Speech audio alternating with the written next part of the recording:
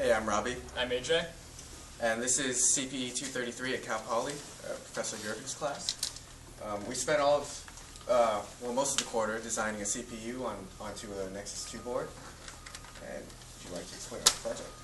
And for the last 2 weeks, we've been writing a project of assembly in VHDL, and we made a maze game where you act as Fred, the trippy pixel, and you try to get to, where is it on this board?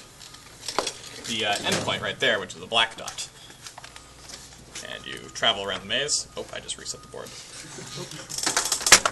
Program button. Reboot. That's the board's reset screen. It's very colorful. The button's in the most inconvenient place. There we go. Okay, let's reprogram. And there are 3 mazes, which you can cycle through with button 3. And the 7-segment display displays the maze. Then, when you reach the end, and this switch allows you to phase through walls to speed up the demonstration process. Convenient. When you reach the end, you get a windscreen, and it happens on all the mazes when you reach the end. Player input is through the keyboard, through the WASD keys. Is there a way to do it without going through the walls? Yes, Okay, if the switch is down, it doesn't let you.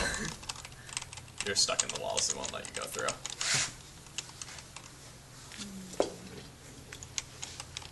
I don't know if I went the right way. Yeah, I went the wrong way. Just cut through the wall, man.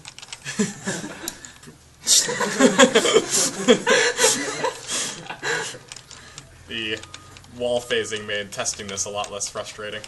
Yeah. You have to navigate the maze every single time we wanted to win.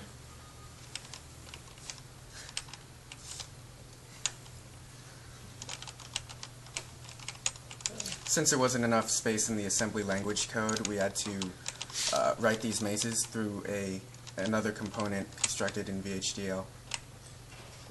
And it reads the collision data from the VGA memory so that we don't have to store the walls anywhere in the program to save space. Very good. Thank you.